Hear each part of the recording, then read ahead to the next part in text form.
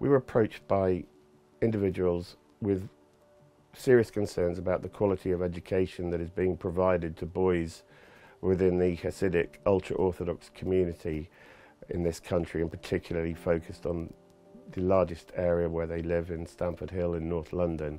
Concerns about quality of education, quality of the buildings, safeguarding issues, concerns about corporal punishment.